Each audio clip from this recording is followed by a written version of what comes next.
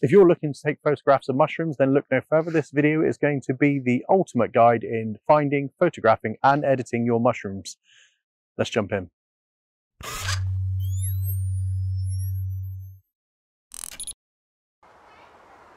So the first thing you're going to know when you're looking for mushrooms is when to find them.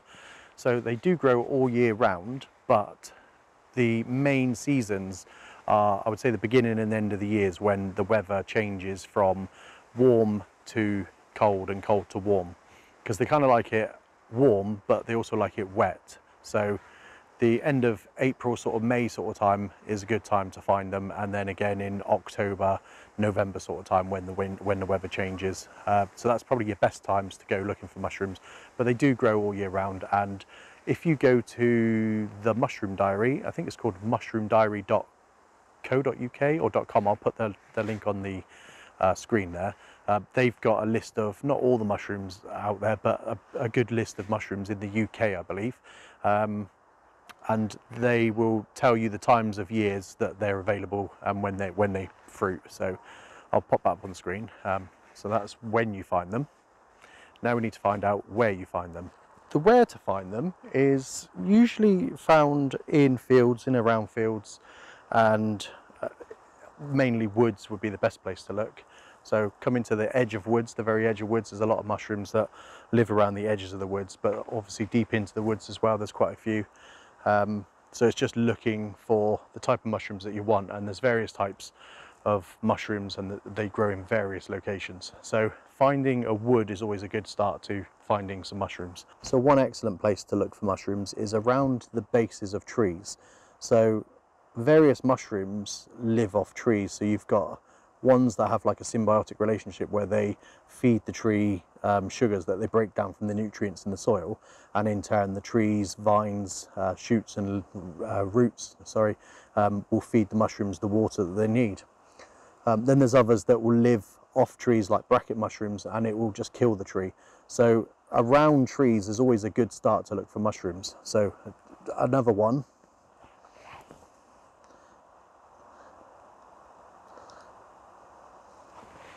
so not just around trees, but around rotting trees, so like just tree stumps that are growing. They're not growing. Tree stumps that are in the ground, mushrooms like rotting wood. The other place is in the mulch. You find them on the forest floors. So they like to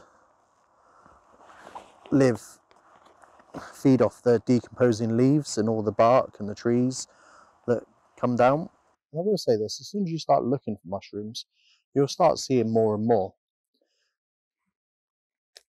So how many can you spot just in this area?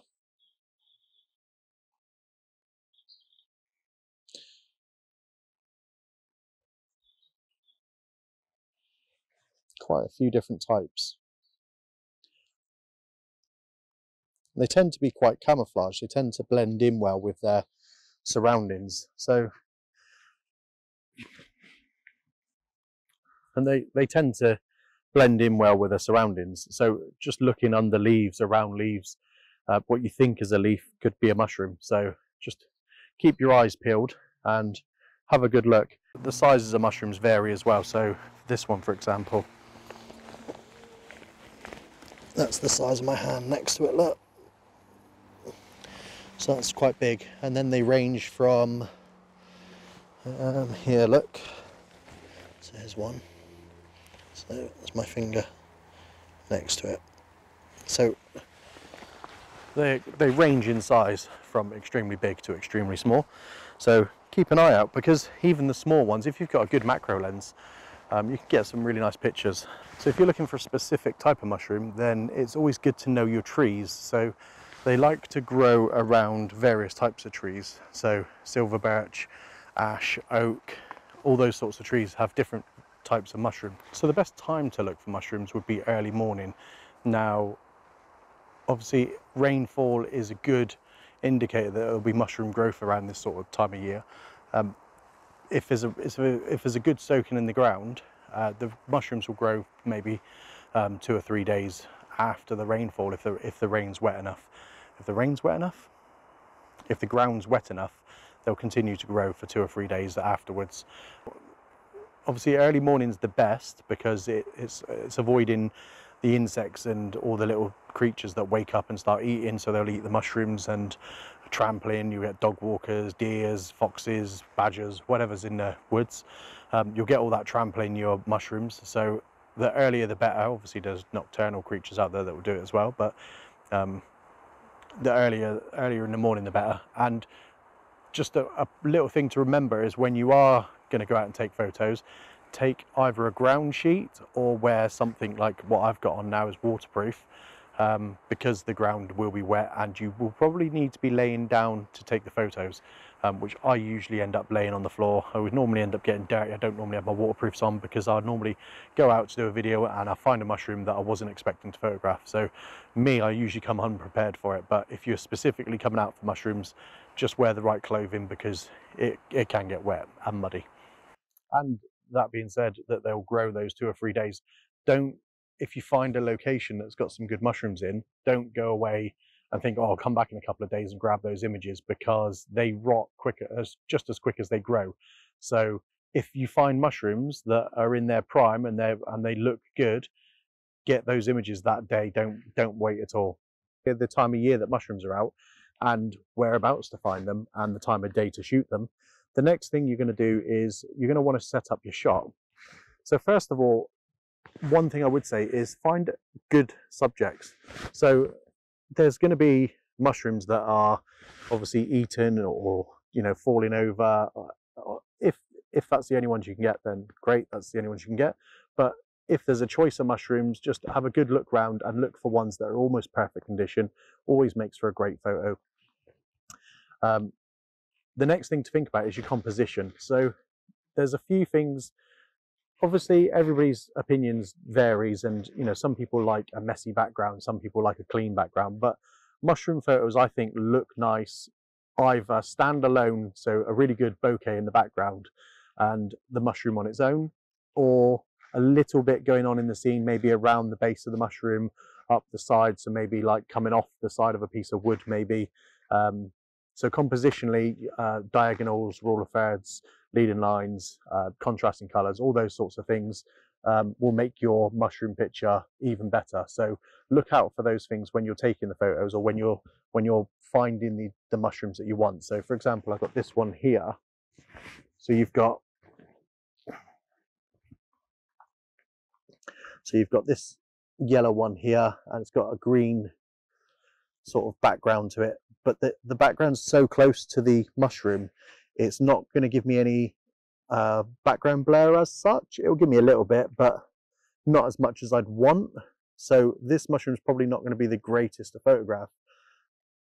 There's not a lot around here, and I probably will get this image anyway. But ideally I'd be looking for another subject or trying to find an angle. Maybe this is loose enough, maybe I could come around a different angle and get the photo. I might give it a go. So compositionally, just think about what's in your frame and how you set your camera up. Okay, so as regards to the composition, so it all depends on the type of photo that you're taking. So this one, for example, as you can see, the mushroom is coming in from the left hand side and it's going up a diagonal in the right to the right. So the way I'm setting up this image is that I'm coming in from the left and I'm giving it space on the right, so you can see that it has room on the right hand side, so it just not goes. So if I was to set it up like this, for example, it doesn't feel so natural. It feels like it's going somewhere. It needs more space. So that's what you would do, is set it up so it has the space on the right hand side. So just little things like that with the composition is going to make a big difference to your image. So let's say this is the composition we wanted to go for. Now what I need to do is I need to look. I can see straight away a couple of things that's wrong with this. So you can see here there's whatever that is, a part of that twig that's coming out of the mushroom. So here and here, that goes right up through, is all distracting elements that's gonna just make that image look a little bit worse. So what I'm going to try and do is I'm going to try and move as much of that as I can. I think that big twig might not be able to come out the way, but I might be able to pin it back a little bit under there. Okay, so this one the same. Does that make a difference? No, we've still got this one.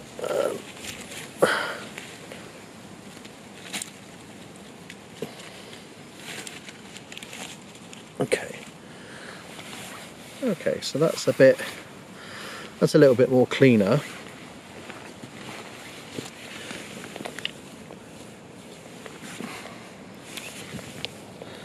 There's a dead leaf there, and there's a little leaf there that's in the way. And then don't be afraid to decorate your scene.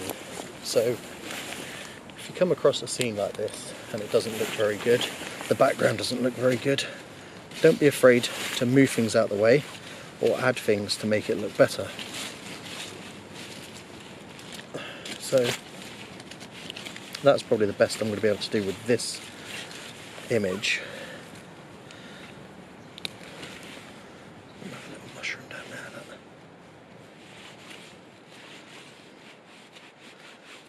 Okay, so that's just moving some bits out the way just to try and make it look a little bit nicer.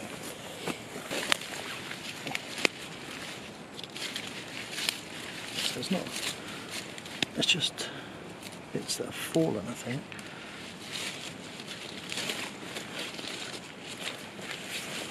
Okay. So that's the image cleaned up in the background a little bit.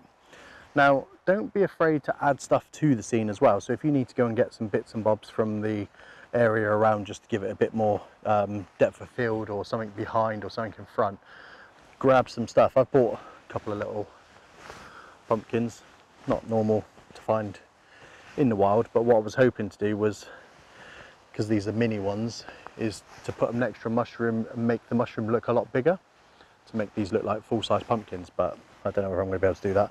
I'll have a go. So now you've got a clean background and you've got your mushroom positioned the way you want. Okay, so the next thing to think about is your lens choice. So you've got macros, which is this one, it's a 100mm macro. You've got wide angles, such as this one, and telephotos, and then you've got your normal lenses in between. Now if you've only got a wide angle lens, that doesn't mean you can't take good mushroom photos. Okay, so this first image that I'm going to show you is taken with the wide angle lens. Now all I've done is I've focused on the edge of the cap. So unless you're going to focus stack, then you want to make sure your focal point is right at the forefront of the picture, the first thing your eye lands on when it looks at the picture. It's just going to make it look a lot more pleasing.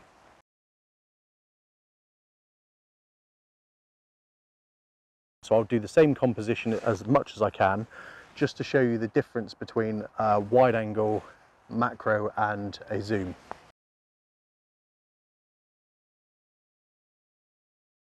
So that's the macro shot. I've had to come away a little bit further just to get the same sort of composition, but as you can see, there's not a lot of difference in the two photos. So difference between a wide angle and a macro is not a lot.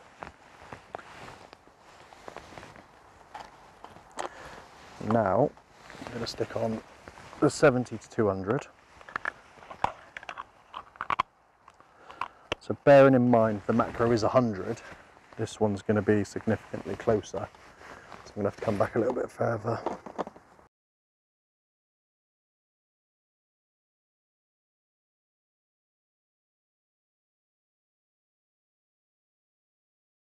So that's the same image with the 3 different lens types. So with the ultra wide, the macro and the telephoto, and they're giving you the similar images. So the lens type doesn't really matter as such. The only difference it's going to make is how close and how far away you are from your image, and how easy that makes taking the shot for you. Okay, so the next thing you're going to think about once you've set up your shot is tripods. Do you have one? And if you don't, how are you going to take the photo? If you haven't got a tripod and you can extend your shutter time so you can expose the image correctly, the easiest way to do that is either to introduce a flash or a solid light, which I use a solid light just because I find it easier to control. I can move it around a lot easier, but that's just your choice how you want to do that. You can either have flash, you can stick it on a tripod, get that sturdy shot so you can open up your shutter for longer. So that's something to think about when you're setting up your shot, is how are you going to light it, or how are you going to expose correctly, how are you going to expose the image correctly. Okay, so there's two ways you can take this photo. So you can take it a singular image with well, there's lots of ways you can take it. You can take it with a shallow depth of field, a wider depth of field, however you want. But the way I would take my images is, so a singular photo. So what we're going to do is we're going to take a blank frame quickly. So, oops. Okay, so there's a blank frame. So we're going to take a singular photo. So what we're going to do is we're going to make sure our focal point is right along this ridge, right along the forefront of the mushroom, and that's where we're going to focus. So that's that image. So nothing wrong with that image at all, perfectly fine.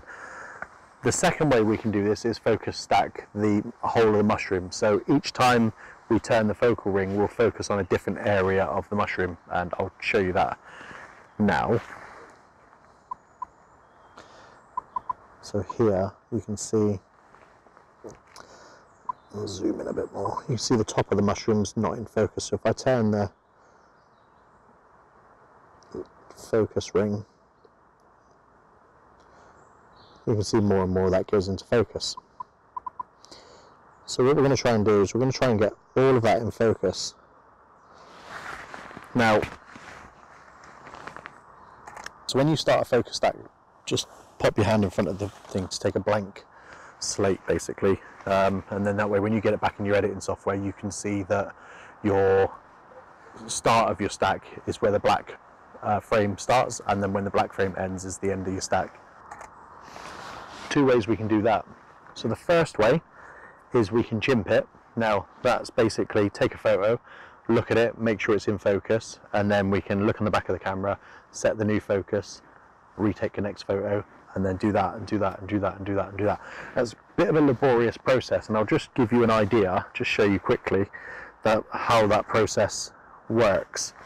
So what we're going to do is we're going to get the image up on the screen, we're going to zoom in, make sure it's nice and sharp, we're going to take that image,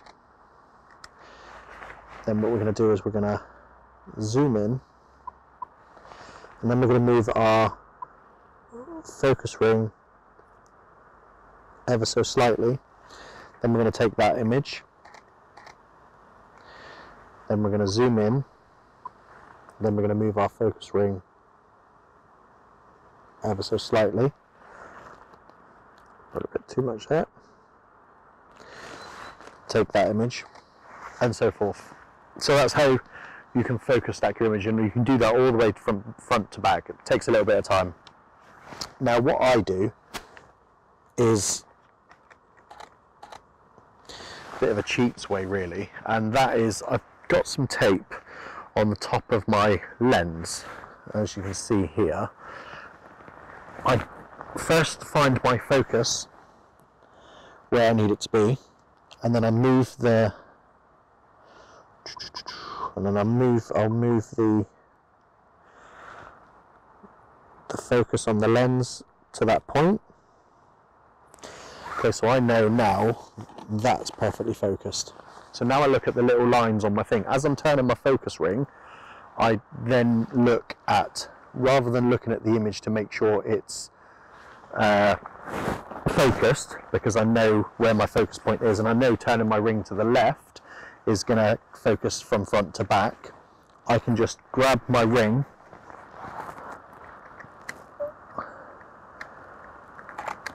take the image, take the image, take the image, take the image, take the image, take the image, and I'm moving it ever so slightly, so it's like hardly anything, and I'm on f11. That's the way I do my focus stacks. So when I have finished all my stacks, I can then go back on the camera, and then I can just play through them and just look at the rake, make sure they are fully stacked, because once I've zoomed in on the preview, it will stay zoomed in that area, and I can just go through each photo to make sure that the focus moves down as it needs to. And then I can go back, Lightroom, adjust the photos, blend the photos, job done. So that's focus stacked. I will pop that image up on screen without any adjustments, just as the picture is, and then we're going to jump back to the computer and I'll show you how I process my images and how I color correct them and all that sort of stuff to finish the video off. Okay, so I'm back home and I'm at my desk.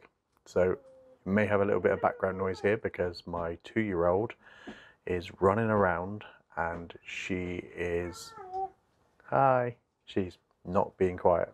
So just expect some baby noises. We've loaded the photos up into Lightroom, so I'm going to jump over to the screen recording and show you how I process my images once they're in Lightroom and then again in Photoshop. All I'm going to do is I'm going to make some basic corrections. I'm not going to do too much. Now you can either click Auto, which will do all the corrections for you, and it does a pretty good job, like so, as you can see. Or you can do the corrections yourself. So to do your corrections yourself, start with your crop, bring your crop to where you want it to be. Say you want that down there. Don't really want the crop moving, to be honest, but let's do that. Then you're going to want to do your temperature. If you've got your white balance wrong, or if you just want it a little bit warmer, which is what I'm going to do here, I'm going to bring up the temperatures to make it a little bit warmer. I'm going to leave the tint, the exposure I'm going to leave, contrast I'll leave, highlights I'll bring down a little bit. Oops. And the shadows I'm going to bring up, whites I'm going to bring down, blacks I'm going to bring up, and then my texture I'm going to give it just a little bit of texture, a little bit, tiny bit of clarity. I'm not going to dehaze, make it a little bit more vibrant and a little bit more saturated. Now, that's a bit too orange for me, so I'm just going to bring the orange down.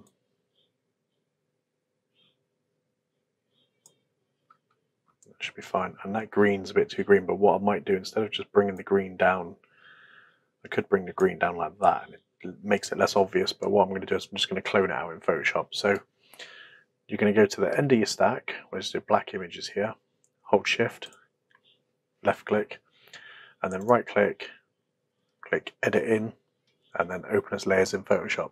And then that will open up as a new file in Photoshop or several files in Photoshop. Okay, so once it's opened in Photoshop, we're going to do Shift, left click to the bottom image to select all. We're going to click Edit, we're going to click Auto Align Layers and click OK, and that will just align the layers in case some of them have moved during the process. I don't know why that looks a bit dodgy, but should be fine.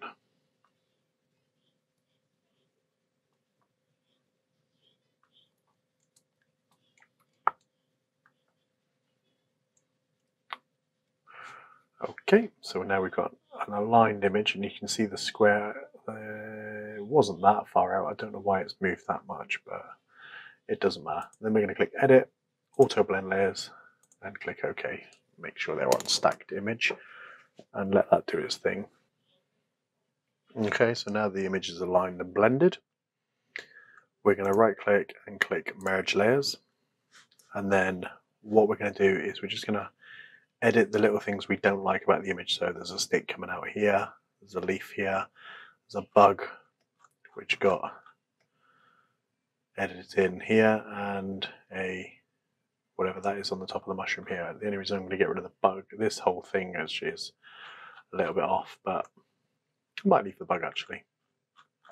Just get rid of that thing there, whatever that is. So we're going to get clone stamp tool, and then we're going to Alt select an area just to the side of that, and then we're going to paint that in. You could have your opacity set to 100% and it will paint in a bit quicker.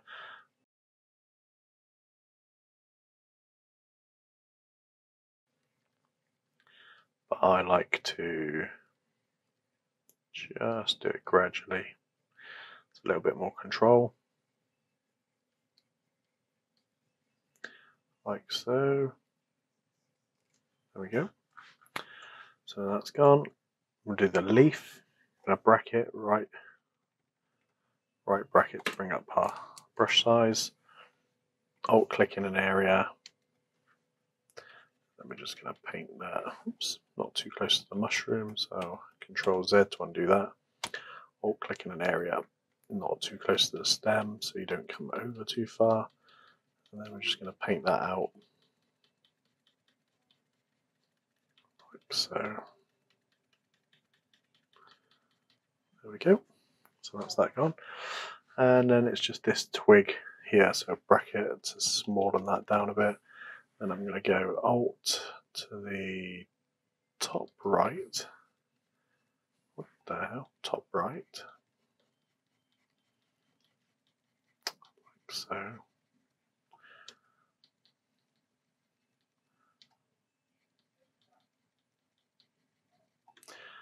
And then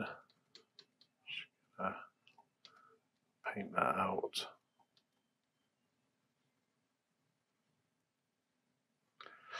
Like so. So that's my correction done. If you wanted to get rid of that little bug, it takes 2 seconds. Let's get rid of him. So we're going to Alt just to the right. Get rid of Mr. Bug.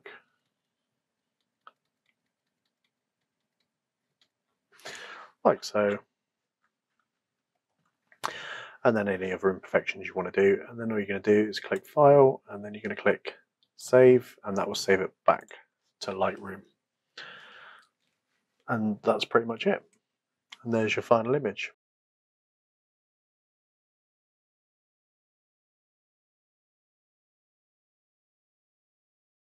So that's it for this video. If you've made it this far into the video, thank you so much for watching. I really do appreciate that. If you like the video, please do consider giving it a thumbs up. And if you haven't already subscribed, please do consider, really, see, even she says, consider subscribing. And I'll catch you on the next one.